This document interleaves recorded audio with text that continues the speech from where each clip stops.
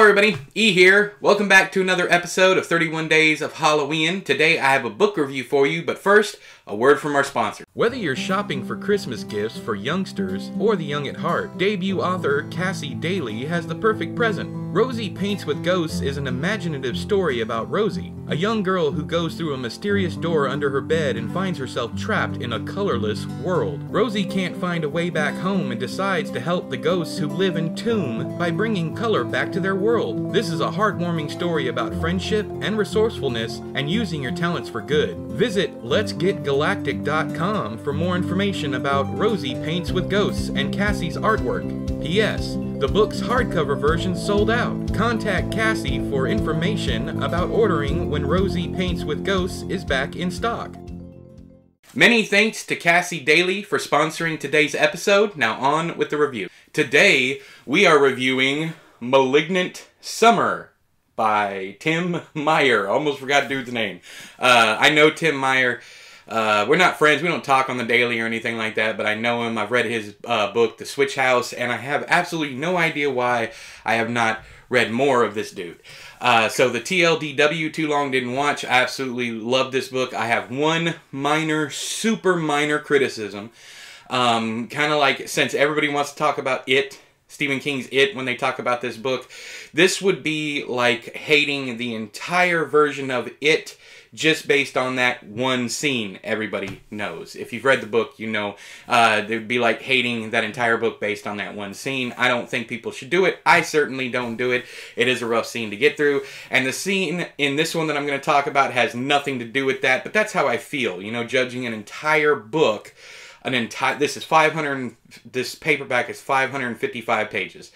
If I based my entire review on this one scene that irritated me, that'd be stupid, I think. But anyways, it certainly didn't ruin the entire book for me, and I'm going to cut off 0.25 of a star. So 4.75. Basically, I am suggesting this, recommending this to damn near anyone, especially if you like Stephen King, especially if you like Stephen King's It. Now, the reason I am harping on this is because not only are people saying this, but there are some heavy odes to It in this book. In fact, the last 100 pages of the book felt so much like It, I had a moment. But I was like, wait a second here, are we doing the exact same thing? Luckily, we didn't, but it was very, very close. Anyways, that's not what I'm talking about. I had a lot of fun. Is it this generation's It? No, but it is a good book. It is nowhere near the scale of Stephen King's It. It doesn't, you know, jump around between past and present. Well, it does jump around like that, but you're not dealing with kids who then grow into adults. You're dealing with things that had happened to this town. So if you were to cut Stephen King's It in half, you might be closer to this one. But instead of a entity named Pennywise, you have an entity known as the Mother. And the Mother infects people's dreams. She eats dreams. She does all this gnarly kind of stuff to dreams. And it's up to this ragtag group of kids to beat her. And I'm just like, I like how much there is here that is like It. I would no way call this fan fiction or anything like that. Tim does his own thing. The book is fun without the references, but Stephen King is referenced a lot. And that's the one reason why I feel comfortable talking about It as much as I do, because I do believe that, you know, Tim did his own thing here. Even if the last 100 pages of the book felt awfully familiar, it was still a lot of fun. I don't know how to talk about this scene without spoilers. But the woman that's pregnant, that scene, that bothered me. Like, it was a very Clive Barker-ish kind of thing, because not enough was told, but there was plenty to give you nightmares, that kind of thing. I think Stephen King does that a bit also. He does that quite a lot. I don't know what I'm talking about. But if you explain the mystery too much, and this isn't really mystery, this is what you're looking at. And Tim really lets your mind run away with itself. Now, I read this book over the course of this entire month. Of course, I got done early so that I could film this, so I could take a little bit off before I start shooting videos in November. I believe you have 2 or 3 more videos after this one, and then I'll be done. So they should, well, not they should already be up. This isn't the Halloween video, but it's, I think 2 or 3 more videos coming your way, all the way up until the 31st, and I'm going to start shooting again. No idea if I'm going to be doing daily videos. We'll talk about that later. Now let's get back to the book. So I look for 3 things. I look for characters, pacing, and dread. So the characters were phenomenal. I loved them. Each one had their own feel. Jewel Conti was my favorite character in the book. I love a redemption arc. I love a character who is just absolutely terrible, who ends up becoming more, not really, I don't want to spoil anything, but more than you suspected at first. Most of Stephen King's bullies are one note. Jewel Conti is not one note. If you start reading this and do like I did, it's like, well, this seems awfully familiar. It was another Stephen King thing that I was thinking, you know, Christine, it's, you know, numerous things with bullies. It would be like seeing more from Henry Bauer, but in a positive light. You know, I don't want to spoil it for you, but Jewel Conti is my favorite character in the book because of her arc. I like Jesse. I liked Doug. I liked, let's see here, not Gordy. Gordon is the dad, and they call him Gordy. There's another one with a G. Grades.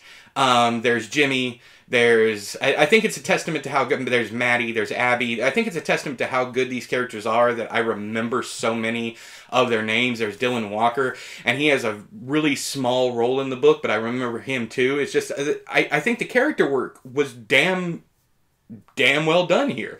I think that's the best part of the book for me. Now the pacing. Let's talk about the pacing here. I did read this over the course of an entire month. I kind of suggest you read this one slowly also, because I've been reading reviews from people that I know to be very quick readers who are saying that the middle feels like it bogs down, but all of your character work, all of your character development, every reason why you love these characters and you want to see them succeed, or you want to see them ruined, you want to see them destroyed, all of that stuff is in the middle of this book. You take away the middle of this book and you have very vapid cardboard characters. That's it. Because the stuff that you get up front, this is also a scavenger hunt story to begin with. I love scavenger hunt stories. Absolutely love them. One of my favorite books in that subgenre is Richard Lehman's In the Dark. And this one is a scavenger hunt at night. The book opens up with that, and then you have a very, very thick chunk of book that you have to get through for all the character development, and then you have the ending sequence, which is basically about the last 100 pages. So much fun. I loved getting to know these characters. My favorite, absolute favorite bits of this book were Doug and Maddie and their relationship. Now, I know I said Jewel Conti is my favorite character. But as far as pacing is concerned, I loved Doug and Maddie's section, them getting to know each other, all that stuff. It was a young romance done really, really damn well. And I applaud Tim for that, because that's one of the harder things to do. You know, it was really good. I don't want to spoil it. You can tell how excited I am. Fantastic book. I'm filming this the day that I finished the book, so it's all pretty fresh in my head also. Next is dread. The dread for the first bit of the book is the whole part with the scavenger hunt.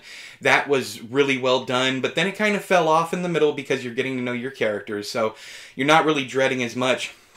But once you get to the final showdown, man, I had no idea who was going to survive, no idea who was going to die, and luckily there is a smattering enough of people that I did not expect to die who died, and I think that is a plus. I can see Laertes down there quoting me out of context. I love it when you guys quote me out of context. It's like, I love it when, you know, good characters die. Yes, I do, actually. I do love it when good people die in books. People that you expect to live, you know. I think that's a horrifying thing, you know. It happens in real life, and it should happen in the books too. The whole hero's journey thing doesn't really jive too well with me. Anyways, this is a fantastic book. I could literally sit here and talk about this book for probably hours with someone who has read the book. I could go over spoilers. This is a massive chunk of a novel. I'm thinking it's about 200,000 words, roughly, because King's It is 400,000, and this one is right at the half mark. You know, it is 1,000 pages, 400,000 words. So this one is 550. So I'm feeling like it's more like a 200,000, 220, something like that. It is a chunker of a book, and I had a blast with it. It feels like early Dan Simmons. It feels like early Graham Masterton. It feels like early Ramsey Campbell. It feels a little bit like Stephen King. The writing isn't much like Stephen King, but it feels that way. And if you like 80s, 90s horror, like zebra paperbacks and small town horror and all that stuff, you're going to have a lot of stuff that you're going to love about this book. But it is a chunker, and I suggest you read it slowly, maybe with another read alongside of it. I don't care how you do it, but I highly recommend that you do try it. But if you have read it, I would love to talk to you in depth about spoilers, maybe on Twitter or through email or whatever. I would love to talk to people about this book because I have so much I want to rave about that I can't because I don't want to spoil anything, because so many of you don't listen to the spoiler tags. You're just like, I'm just going to go ahead and ruin the book for myself. Shame on you. Anyways, but tell me whether or not you liked it. Down there in the doobly-doo, tell me whether or not you liked it, you loved it, you hated it, you felt meh about it, any of those things. But explain why you felt that way so that we can have a discussion. But until next time, I have been E, you have been you. This has been another episode of 31 Days of Halloween. That is a mouthful. I've been stumbling all over it all month, and I'll be glad when I'm done. I'll talk to you guys later. Bye-bye!